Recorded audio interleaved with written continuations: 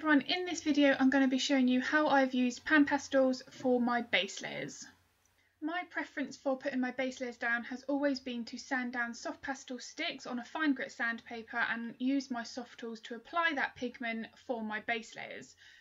A few of my Patreon members asked me to give a review on the Pan Pastels and see how they work for the techniques that I like to use. So I did a black and white tiger portrait, which was all done in black and white. I just used 3 colours of Pan Pastel and 3 or 4 pencils to try and keep the tutorial nice and simple. And then there was a few interesting findings that I found when doing that project, and because of that I wanted to then do another project using the same 3 colours of the Pan Pastels, which is the black, neutral grey and the white, to give my honest opinion on how they work when applying them for your base layers. So I have a whole dedicated video over on my Patreon channel which I have found pros and cons for using Pan Pastels, and the finished results that you get vary massively depending on how you apply those to the paper. But for this video, as I say, I just focused on my values. I worked on a black and white photo, so I turned that black and white myself so that I could clearly see the light source. That's what drew me to drawing this elephant, was the bright highlights on the tusks and that strong light source coming from the left, which you can see in the reference photo in the corner. So given that the 3 colours, as I mentioned, the black, the white and the neutral grey, I thought this would be an excellent one to make a little focus video on. Now I had a request from a Patreon member to draw an elephant, so I thought this would work really well and tie in with this second Pan Pastel project. So as you can see, I'm using the oval shaped soft tool. This is my favourite soft tool. I think it covers the Pastelmat paper really nicely. I do also have the triangular shaped one, but I find that sponge can actually come off of the applicator quite easily, so this is definitely my preference. So what I'm doing here, the biggest tip that I can say is don't apply too much Pan Pastels to your base layers.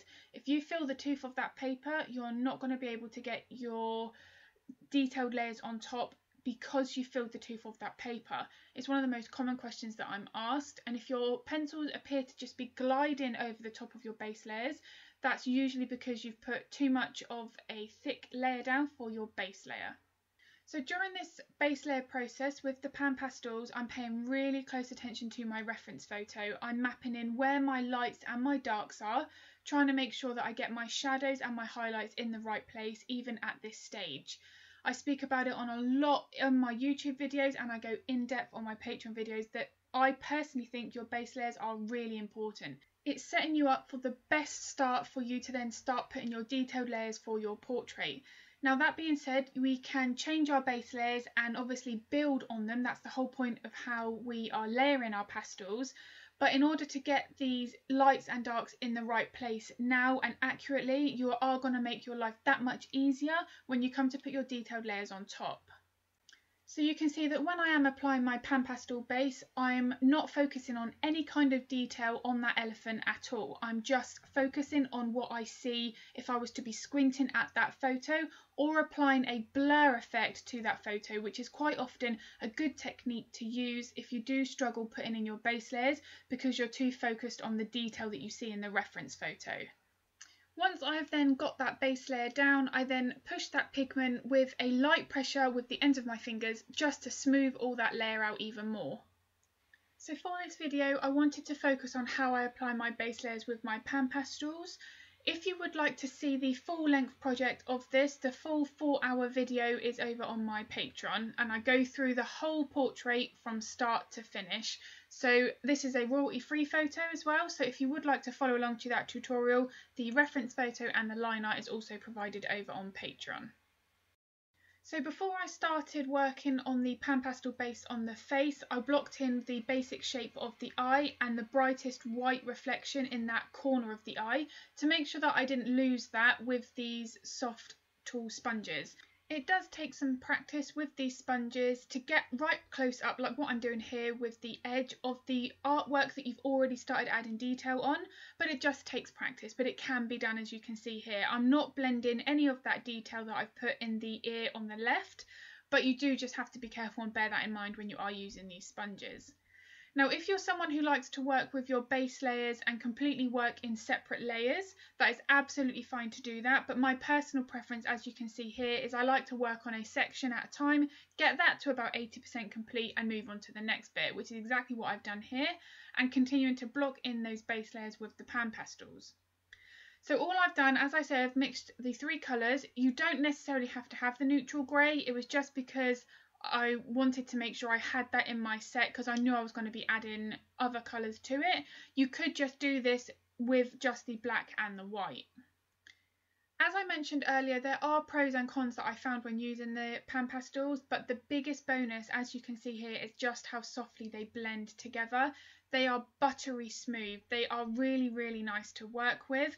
But I can see the common complaint that they have where you can feel the tooth of the paper too soon if you pick up too much of the pastel pigment.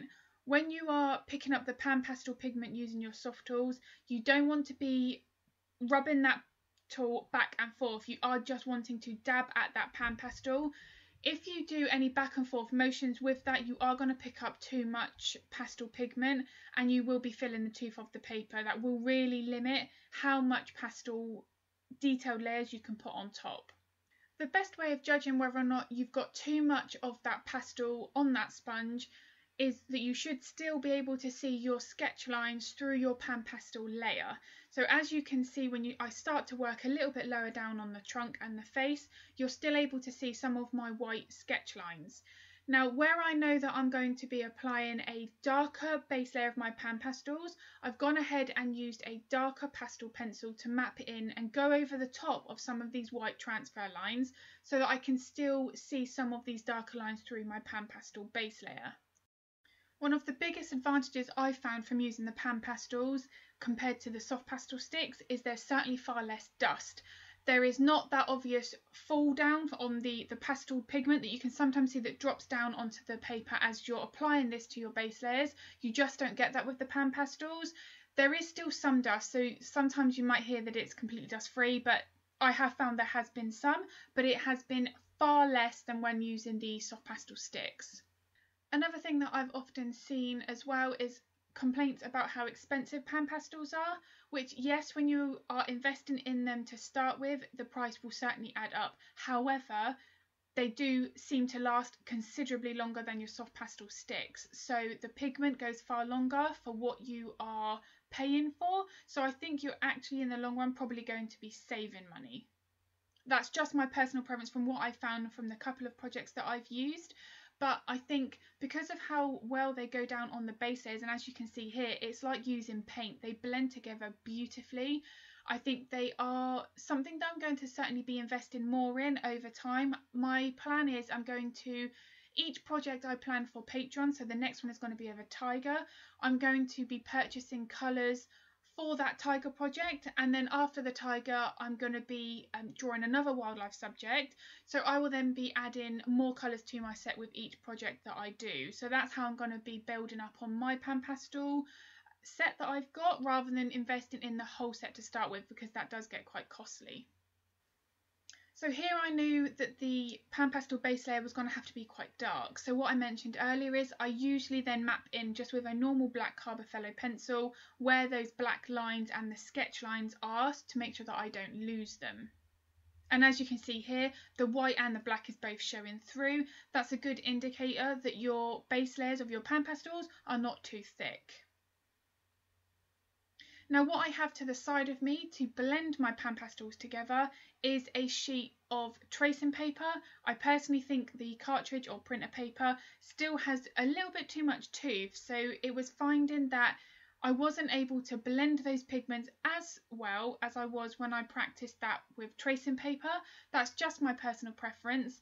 I just found that the tracing paper, because it is more slick and even more smoother than the normal printer paper, that I was able to blend these Pan Pastel pigments together even more so, and it just helped to get more of that blended value that I was after. Now when I'm working on something like this for my black and white reference photo, the biggest thing that we're focusing on, regardless really, this is the same with working in colour, but like for this project I wanted to really focus on my light source, get my lights and my darks correct to get that really stunning contrast that you can see in the reference photo. Now for those of you on my Patreon, you'll see that I found that the black pan pastel was nowhere near as black as the soft pastel sticks that I've got in my set. So although I kept this as my pan pastel base layer, I didn't use any soft pastel sticks at all. I did go in at the end of the project and use a black Rembrandt soft pastel stick to get my black shadows really dark, because this was something that I found when I did my lion pan pastel project, the very first one. I did a complete black background for that, and I found that the black pan pastel was nowhere near as black as the black Carbothello pencil or as I say, the black Rembrandt soft pastel stick. So that's certainly one criticism that I've got. The black is not pure black. It's certainly one that I would still want in my set so that I can then blend it with other colours, but just for a black on its own, for something like this, a project like this, I did end up using my soft pastel sticks. So this was a focus tutorial over on my Patreon where I was asked to do a focus video on elephant skin. So that's why I decided to do this cropped version. And as you can see, the base layer of the pan pastels worked really well for then applying all those detailed layers on top, which there were many layers for this to get that textured effect of the elephant skin. I was still able to layer endlessly on top, but the key is to make sure you don't feel the tooth of that paper. That's really important. Now, one of the main questions that I get asked is what happens if I do feel the tooth of the paper? Now, I am someone who hates throwing artwork away because I think we learn from every piece. If you have filled the tooth of the paper, it's something to learn from and apply that to your next portrait. So what I would advise doing is maybe get a workable fixative. Now, I don't apply any fixatives to my work, but if I was to fill the tooth of the paper, that is the route I would go down rather than throwing that portrait away. But it would be a workable fixative rather than a final fixative, because if you do apply a final fixative layer to your piece, it will change the colour and the value. It's just something that fixatives do. However, with a workable fixative, like if you did fill the tooth of the paper, you know you're not finished, so it really doesn't matter from that aspect. And the fixative that I found didn't cause as much colour shift was the Spectrafix. I used a fine mist sprayer bottle, and you can then apply that to your portrait to try and get some of that tooth back.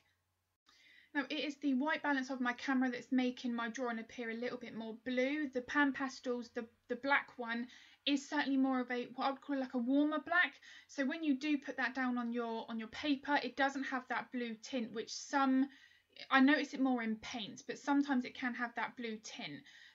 As I say, it's the camera that's given that illusion on my portrait. It's a lot more warmer in person, and there's going to be a finished photo of the portrait coming up shortly where you can see that the white balance is correct in that photo. The one biggest thing that I would advise, if you are mixing a white in with any of your base layers that you've made with your pan pastels, you only need to have a small amount of the white to brighten up any colour that you are using. It's really quite pigmented, and I loved that about the Pan Pastel white.